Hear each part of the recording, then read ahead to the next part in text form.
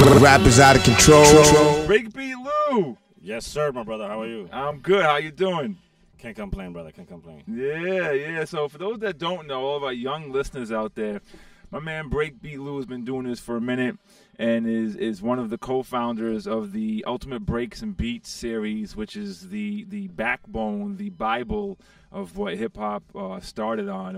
It all started with the records, with the breaks, with 2 records, 2 turntables, and those breaks became turned into production, into beats, and people rhymed on them, and the rest, as they say, is history. It's crazy how, like, just listening to stuff, like, you know, we played the Raekwon with Ghostface joint. That's substitution. It's just like, it's just embedded in your mind. The substitution is on 504. 504. Yeah, sure.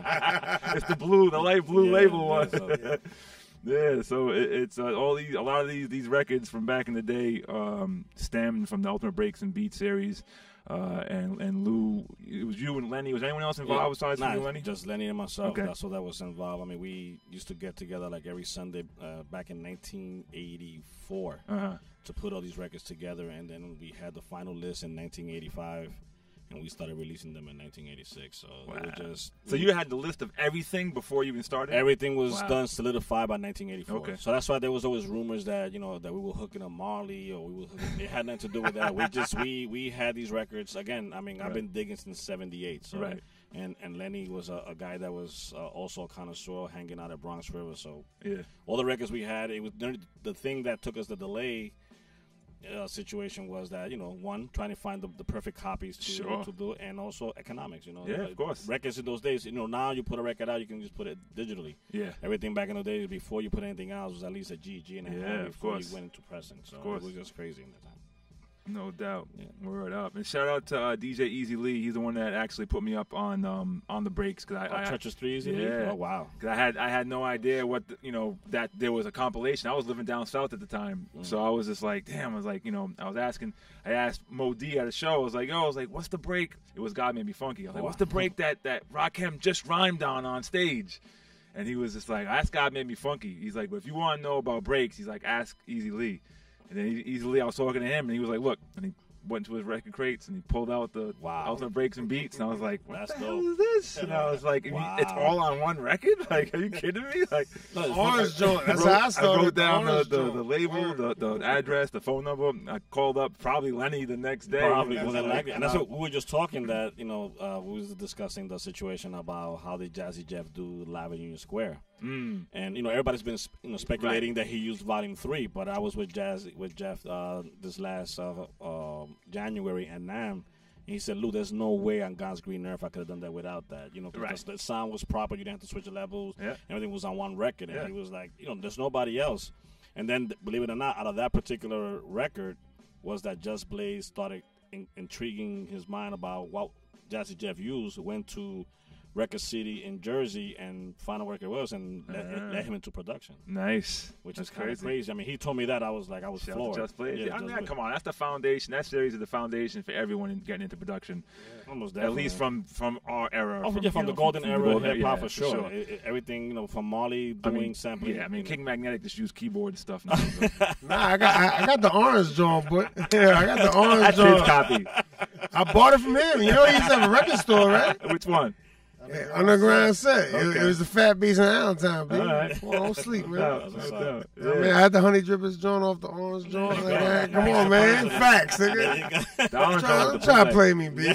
But so now in 2017, what is this producer series that you are involved in here? Okay, what happened, like I was discussing earlier with my man over there, how we were saying about, you know, how is it that we got these records to, you know, to put them in the original. It was easier back in there to get the master licensing and mechanical. Nowadays, it's really hard. Yeah. So we did this guerrilla style. I got the idea from Peanut Butter Wolf. He came to me. He was like, yo, you know, we should do like just have some producers rock some beats. And I was like, you know, who's going to do it? You know, we started inquiring. Yeah. So long story short, Ono heard about it, and he goes, yo, I want to be down with that. Yeah. And those who don't know Ono is a producer and Madlib's younger brother. Yeah. And then he goes, he said, you know how many beats you're looking for? I said, yo, send me a couple so we can choose. Homeboy sent me 32 beats in 2 weeks, bro. And then the thing was, I listened to this, and it's 32 beats, and I'm like, I can't choose. One, we only can have a certain amount of time on a record.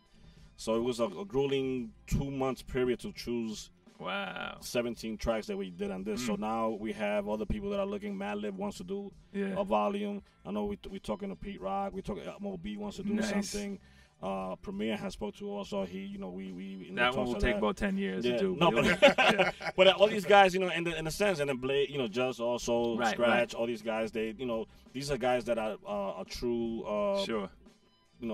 fans and guys that like hip hop and stuff. So they're into God, do they just don't have the time. This is what you got to do for them, okay? For those dudes, the Premiers and the Just Blazers and the Pete Rocks, just give them one. Exactly. Pick one beat for them to do, and then you do one version. Will just be with various. Exactly. No, but that was the initial concept until this guy just went ballistic, and I'm like, yo. And then his brother said, was a beast. Then Madlib said, yo, he's gonna be outdone, so he wants to do a whole album. Too. And also for other people that I'm gonna rock. Scoop DeVille is the next one online. So, we have a little bit of everything, East Side, West Side. That's dope. Focus also. DJ Khalil. Nice. So everybody wants to, be a part of it. So it's going to be kind of dope. All right. So if people want to find out more information on this, is there a central website or something? Oh, you can go to Stone's Throw. It's on Stone's Throw, and then also Fabby has it. Nice. Fabby has it. Also, it's on Amazon. And we're just rocking, man. Just getting into different aspects of the culture, man. Word up. So what we're talking about right now is the new edition, Ultimate Breaks and Beats presents Oh No from the Producer Series Volume 1. It is available right now. UBB Enterprises, the BX, New York. There you go. That's how it is. That's how it is. For real, for real.